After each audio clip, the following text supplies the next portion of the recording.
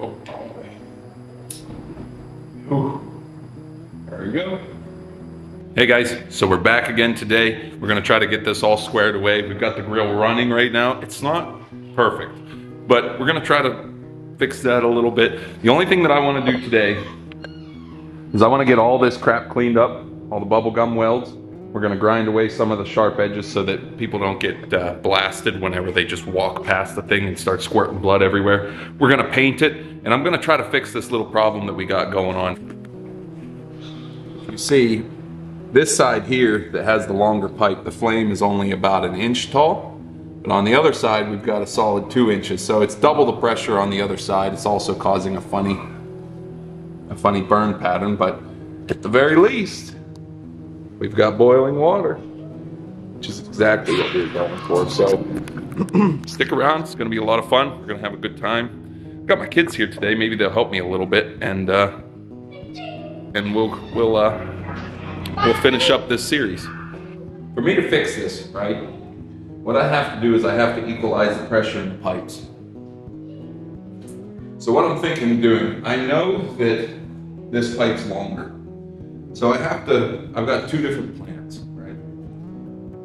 First thing I'm gonna try to do is I'm gonna try to create a loop on the back side. I've got a street 90 and a standard 90, and I'm just gonna thread it right onto the ends of the pipes to hopefully cause a continuous motion of gas. If that doesn't work, I've got a coupling here, and what I'll end up doing on this end, I've got a T. What I'll end up doing is eliminating this T, putting a coupling there, and running gas continuously from one end to the other and blocking off this second pipe. So I got a couple different options. Worst case scenario, I just run it the way it is. It works well enough to boil water, which is really all I need, but efficiency is key. So I'm gonna try to make it a little more efficient. So just, yeah, everything can be better. It's not. Okay. Got my street 90 and my standard 90, and they're gonna just go right here on the end. Now let me tell you something. Don't use a street 90, because pipe threads, tapered, you probably know that.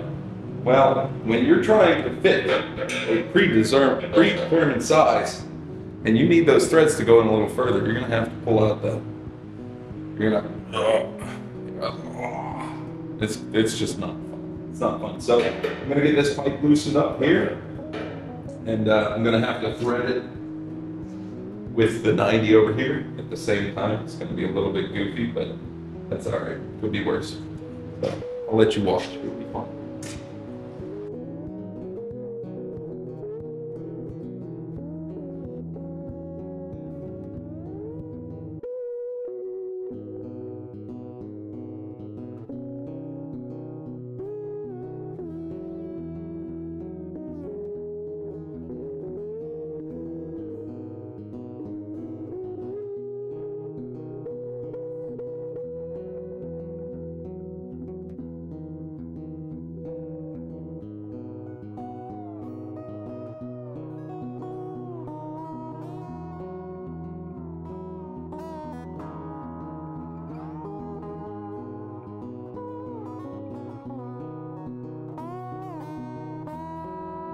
I got everything dry fitted. It's all one continuous loop now, which is going to make things, you know, a little bit different than what was planned, but I'm just going to go ahead and turn the gas on and see how it does. Woo! Yellow. Almost lost my eyebrows. Yeah, this is like 1,000 times better than it was. I've got equal flame pipe the whole way across. The mixture seems pretty good. It looks like it's a little bit, I got a little bit of mixture's not real great on these first 3, 5 burners, something like that. But overall, I think this is gonna work perfect. This is gonna work great. Nice and hot. Oh, it's like, I'll blow it out with the relight itself. We know that the burner works good now. We know that it's completely functional. I'm not going to take you through every step of sealing all the pipes or nothing like that. So I've got a few things that I want to do today, and we're just going to knock them out real quick.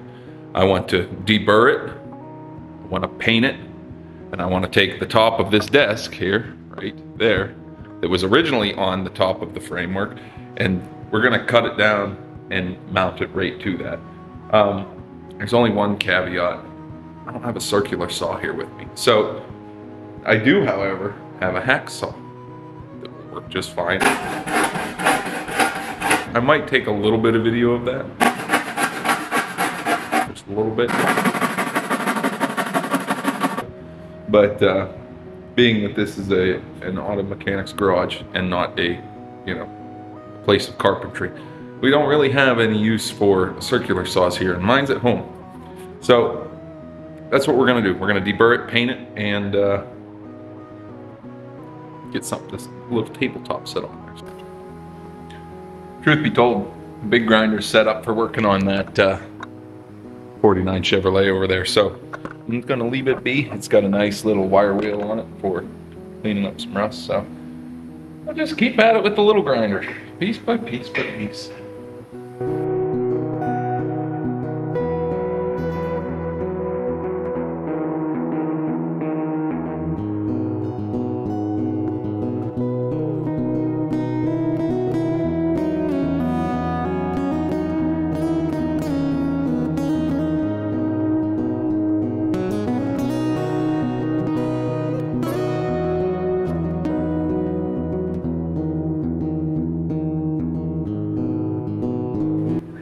Alrighty. Yep, bye. That was my mother-in-law. Okay, I got some overhang back here I want to cut off real quick.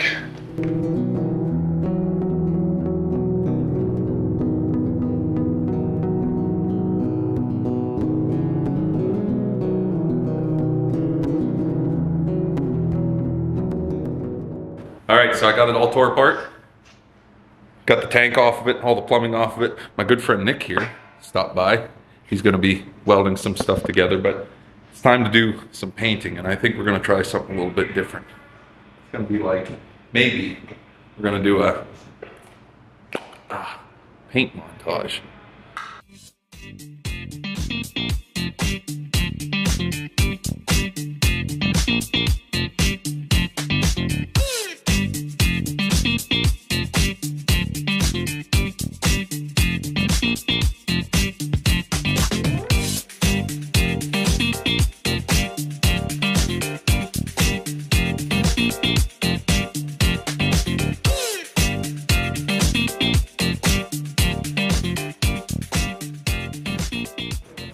Okay, so if you're like me and you have limited tooling, there's multiple ways that you can cut a piece of wood, right? You could do it like the Egyptians did, drill holes all through it and then bust that fucker in half. I'm not gonna do that today. I do have old-fashioned hacksaw with some really aggressive teeth on it, and we're gonna try that. But right now I'm just getting it marked so that I can draw a straight line across it. And we'll just try cutting it. It might cut like butter. It's particle board. What is the smartest way to do this? There's no smart way to do this. If you were wondering, there's no smart way. Stupid shit. So we're gonna go and get a circular saw now. Come with me. We're gonna go places. We gotta run home real fast. Gotta run home real fast. Go pick up the circular saw. Gotta run home. We're gonna go pick up a circular saw. Then we're gonna come back. So next time you see me, it'll probably be back in the garage. So we made it back. We got our saw. We're gonna cut some wood now. Hopefully we should be done with this in the next couple minutes. Time to do some sketchy shit. Doo-dah.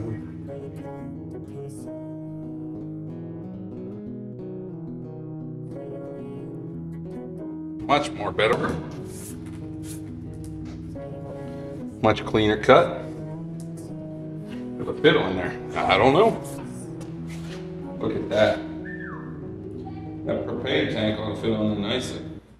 Now the next piece that we got to do, has got to be shorter, just so then it can fit inside of these angle iron rails, right? So next piece is going to be a little shorter. It means 3 cuts, but should be simple enough. Just hammer on, hammer down.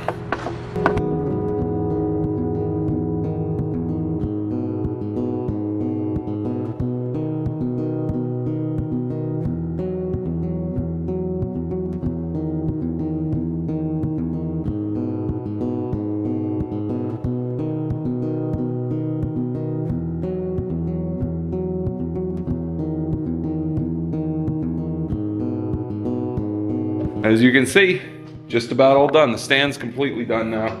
Nice and clean. Seems to work pretty well. I'm really, really happy with it. So what we have left, all we have left is we've got to do the final assembly. You know, reseal all my fittings on my plumbing.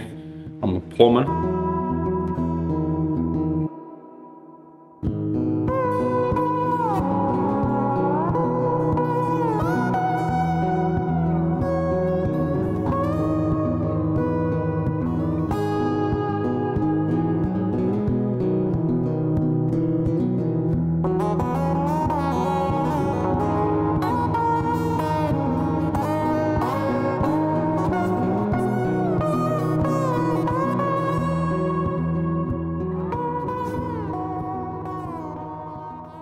Just like that.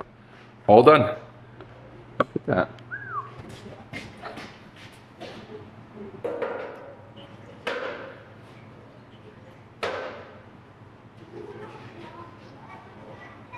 Now, for the moment of truth. Let's see if it'll fire.